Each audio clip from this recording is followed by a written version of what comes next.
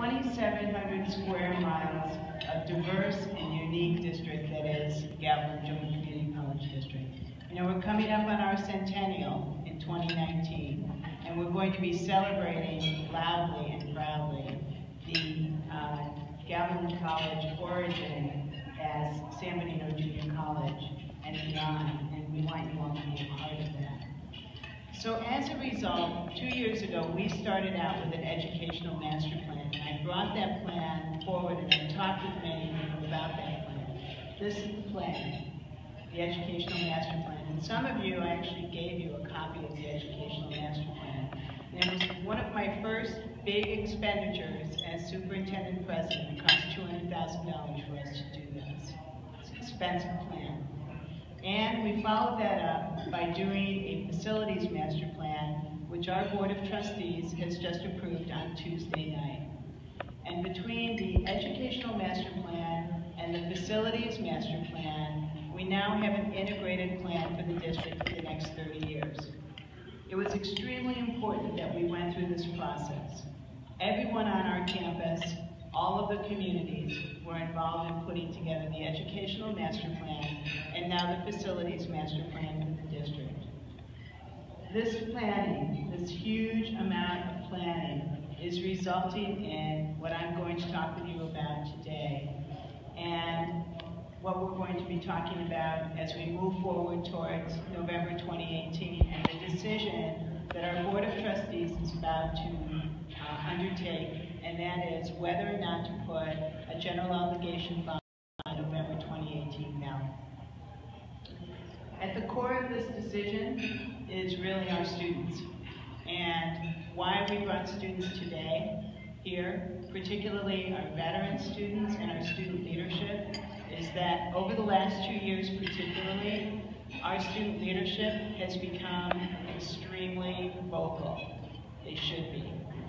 We want them to be. Throughout our district, student leaders are they drive our instructional program, they drive what we're doing here in San Benito County, particularly in Hollister, because what we've learned in our educational master plan and in our facilities master plan is here is where the growth is, here in this community. We know that the 1,300 students that we now know, 25 from Hollister to Gilroy weekly, for the 500 or so sections that they are a part of on our Gilroy campus, we know that if they stayed here and if we built a facility here, that it would not decimate what we're doing in Gilroy. We would have enough content here in Hollister to be able to support bricks and mortar structure here. So that's a big finding for us. We now know that can be substantiated with our master plan. So, and our students are here, and our students are supportive of that. They know that as well. We also know we have more veterans coming back to the community college system, not only in California, throughout the country. And we know that we need to be prepared for that, not only here in Hollister, but throughout our eclectic and very unique district, Morgan Hill, Gilroy, San Juan Bautista, San Martin. So planning has been an integral part of this conversation. And taking the emotion out of Measure E, taking the conversation, the end result, the deployment, the progression, the things we did and did not do as a district, as a Board of Trustees, as a community with Measure E. Measure E, the funds are expended, and the community oversight group that has been looking at Measure E will conclude their work in January 2019. The report there, the report to the community, is one of the final reports to the community that will be produced by our district. And the next one will be the final one. And so we are moving forward from Measure E. So our plan, though, continues. The educational master plan and the facilities master plan will drive the next 30 years of the district. And it's time for us now to look forward based on the core of our students. So, Sean, does this get me forward?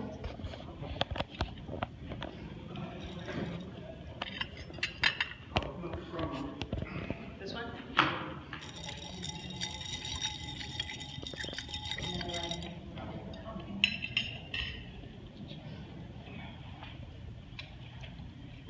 Thanks.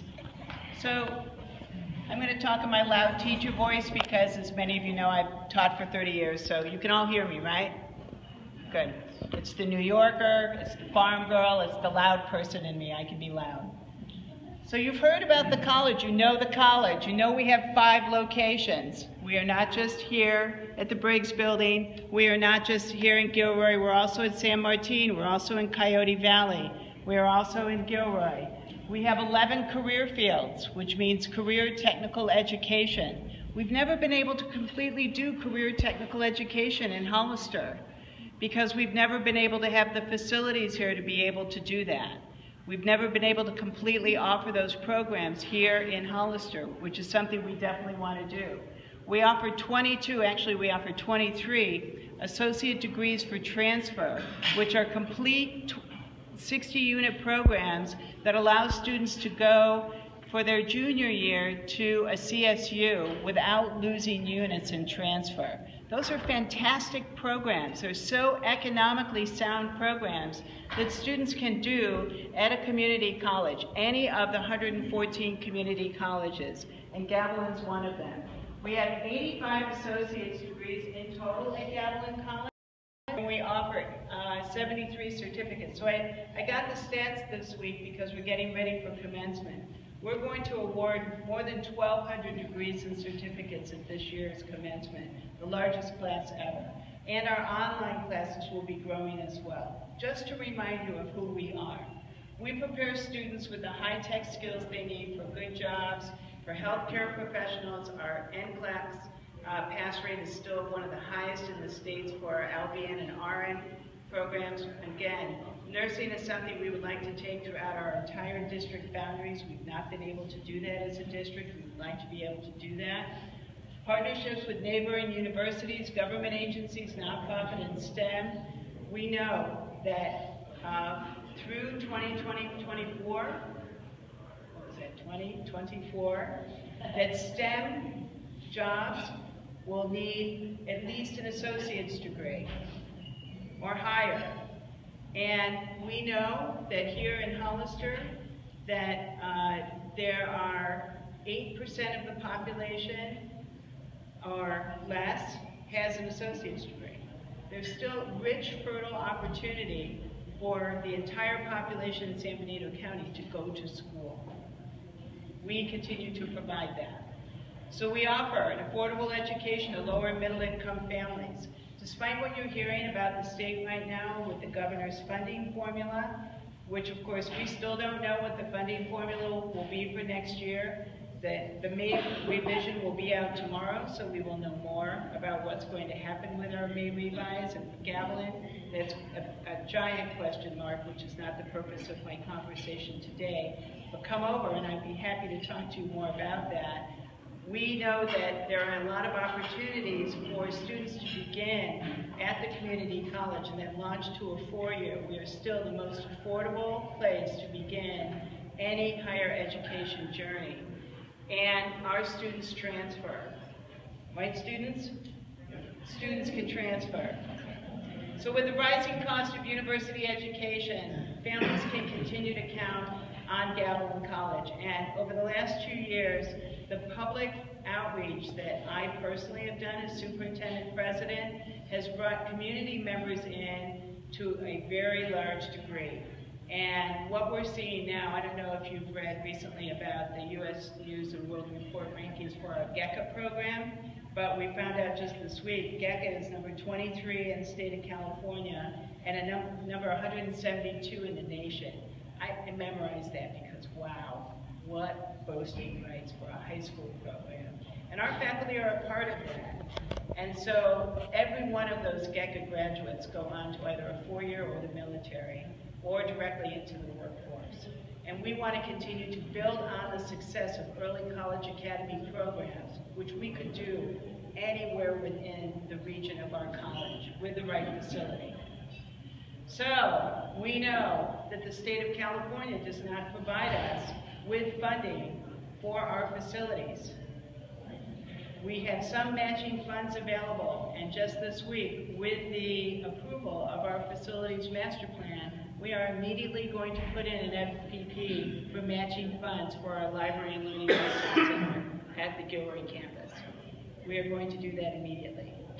Because our library on the Gilroy campus is 50 years old, it has no air conditioning, everyone complains about it, it's old.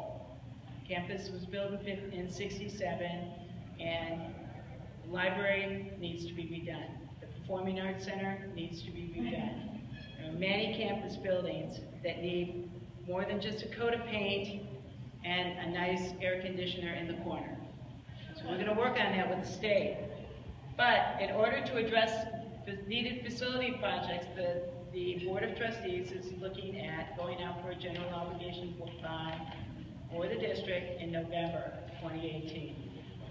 They have to act in July so that it can be addressed and go on the ballot in August. And the amount of money it would cost for all local property owners would be $25 per $100,000 of assessed, not market value, or around $113 per year, as long as the bond is not outstanding. Now, you probably are aware of our track record when we were able to go back in, reassess our Measure E. We were able to save the voters. The district was able to save the voters $9 million. I'm looking around for Fred Harris, but Fred was not able to be here today. $9.7 million on our last bond, and one other time also, that was before my time, on our last bonds. So we did a good job with the reassessment of our previous bonds. And so that would be the cost of what we're looking at, which would potentially be $248 million, which would be the ceiling on the bond that we're looking at in November. Again, the board has not made their final decision on that. What would be the things that we would look at with this bond? This is the potential list. It's been on all of our publications that have gone out on our surveys. Hopefully some of you have received this mailer that's over here on the table. If not, you're welcome to take it or go online, or you're welcome to take one today, fill it out, drop it in the mail. This is our second survey about the bond. How many of you recall about the feasibility study when we did that? Did any of your households get called here in the room when we did the initial feasibility study? Okay, we called 600 families for the feasibility study in our district, and it came back at 68%. So these are the things on the list that have come back in the initial feasibility study for the ideas, projects for a potential bond measure. So for the San Benito campus specifically, I thought you might be interested in this. Are you interested in this? Yes. Okay, thanks, thanks. Little audience participation. So this is Gavilan College's property that you know that we own in Fairview Corners. And I have a couple of copies of this on hard copy. I didn't bring it for everybody because again, the board has just approved the facilities master plan, and I don't have the big hard copy as I do with the educational master plan. Our consultants are actually putting it together now, and then they're going to create a bridge document by our June board meeting, and then it will go out on the web and everybody will have it. So the bridge document will be the document between the educational and the facilities master plan to talk about what are the statistics that will help to undergird both documents, the demographics, the future, and talk about what the next phase would be. So this is what would happen first. This would be the first building, maintenance and operations area that we would need at Fairview. Parking, the loop road, would be the establishment of the first building. We would add a portable for additional classrooms as needed, which would give us labs. It would give us wet labs. We're so fortunate and appreciative to San Benito High School because we've been able to offer two sections, right, Judy, of biology at San Benito High School for the first time ever in the spring semester of this year. Ever. In the 20 years we've been offering classes out here, we've finally been able to offer wet labs. So we would be able to offer labs out here and career technical education content. We would begin to develop open space, parking within close proximity, and there could be retail site available also. on that property. And then the next building would be Academic Student Center, Library, Learning Resource Center, and Athletics in Phase 2. So in the Facilities Master Plan that we received on Tuesday night, our consultants and the architects did a approximate cost out. And you know, I'm saying approximate because that's what it is in today's value. And of course it's over, I'm told in my very small brain, I'm a psychologist, so I don't know how construction works, and you all, many of you in the room, do know how that works. So those are inflated numbers, that for the first phase it'd be about 53 million in today's numbers. So yeah, I did a hard swallow when I heard that. So phase 1 would develop new facilities while maintaining campus life. Would that mean we would still do things at Briggs? Well, yeah, because again, our job is to provide instruction. We want to keep providing instruction, which, by the way, beyond what we do at Briggs in our regular instruction, we have non-credit happening all throughout the community. We have 325, I think I said 320. We have 325 students who went through our San Benito County Jail program in 16-17. That program has really been impressive. And through the probation partnership we have. And many of those students are coming to Gavilan. So we would continue to offer instruction. Instruction will not stop. Again, develop a campus quad. It could be a purposeful space.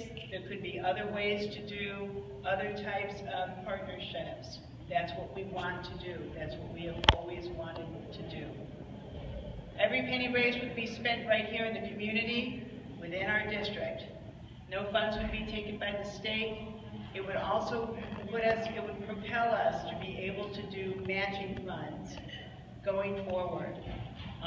Which would really help us. It would help us dramatically to be able to qualify for matching funds with the state. And of course it wouldn't go to salaries. None of this goes to salaries when you get a GO bond. And we would have to have a citizens oversight group developed right away should the bond pass in November. Okay, so that's all I'm going to talk about today because the bond's not on the ballot. The Board of Trustees has not made their decision, but I wanted you to know formally that we have planned. We have planned significantly, and the college will continue to plan, because if none of this occurs, if we do not go forward with a GO bond, the college will still do instruction. We will still continue to look at instructional programs and how we can expand them in San Benito County and in Hollister, but without being able to build structures to do so, we will be able to be limited in what we can do here.